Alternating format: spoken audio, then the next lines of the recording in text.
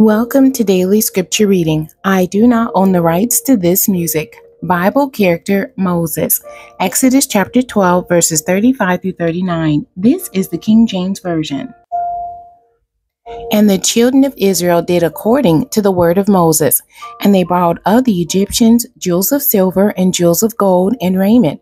And the Lord gave the people favor in the sight of the Egyptians, so that they lent unto them such things as they required, and they spoiled the Egyptians. And the children of Israel journeyed from Ramses to Succoth, about 600,000 on foot, that were men, beside children. And a mixed multitude went up also with them, and flocks and herds, even very much cattle. And they baked unleavened cakes of the dough which they brought forth out of Egypt, for it was not leavened, because they were thrust out of Egypt, and could not tarry, neither had they prepared for themselves any victual. The end. God bless you, and thank you for joining me today.